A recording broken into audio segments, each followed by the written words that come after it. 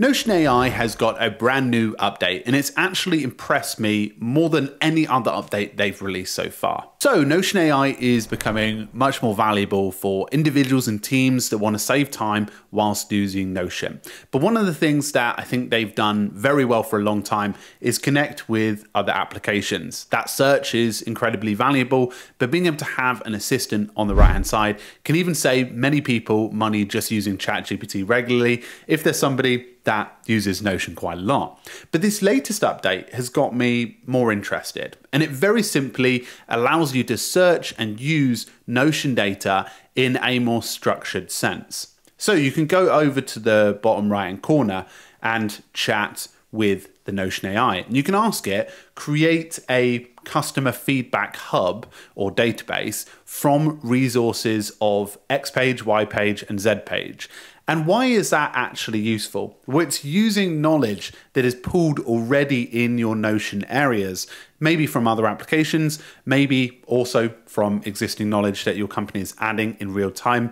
And it allows you to use that information to turn into structured data, which I think is a huge update. Now, Notion has had a glimmer of this for a little bit of time with Autofill AI, which allows you to pre-fill information that may meet a certain criteria or be sourced from the web. But something like this actually just starts to take the load out of creating a typical page or database that you may want to start. It also will allow you to prompt and narrow down your database in much more structure than you would if you created it yourself, because the context points are all embedded in the data that you provide. Hey guys, quick break. If you're enjoying the stuff in this video, then you'll probably enjoy our newsletter too. There's over 75 previous stacks that we've done, and you can dive into them as well as keeping on top of the latest. You can sign up to the newsletter below, and it's a great way to get it in your inbox every week. Anyway, back to the video.